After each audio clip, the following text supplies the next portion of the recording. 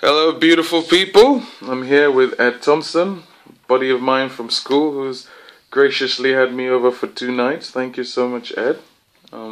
First night was spent with his parents and second with him. Edd, I haven't seen you in a while, so it's really good to see you, and I'm glad to hear you're doing so well and you're moving over to London soon. I want to ask you a question I ask everyone. What would you or who would you run 1,000+ miles for? Having thought about this, it's still no one. if you said who would I chase a ball for 1,000 miles for, there'd be a different answer. I run after a ball if it's a sport, but running, no, nobody.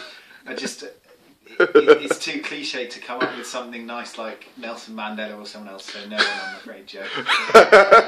Thank you very much. That's horrendous, by the way, Edd, but thank you for having me, and look forward to catching up with you later on when I'm done. Good luck with your run. Thank you.